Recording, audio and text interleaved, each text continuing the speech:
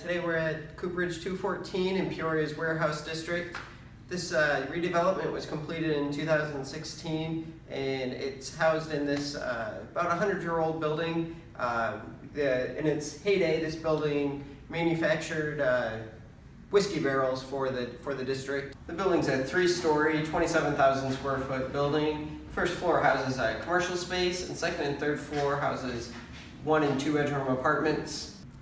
Cooperage 214's history dates back to the 1920s, where it served as a whiskey barrel cooperage for Peoria's booming whiskey industry. We really wanted to bring that back into a lot of the design elements.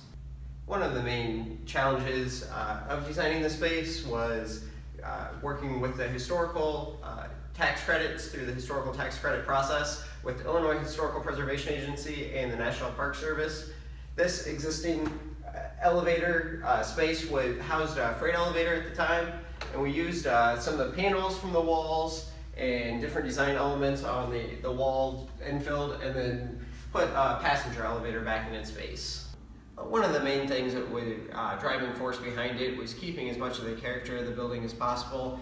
These were about 100-year-old maple floors that were refinished and redone to meet the needs of the new space, along with keeping the exposed original columns to as close to the original state as possible. While we were wanting to keep with the historical aspect of the building, we also still wanted to provide modern amenities such as stainless appliances, aprons, stainless sink, along with washer dryer in each unit, and all the top of the line accessories in the bathrooms.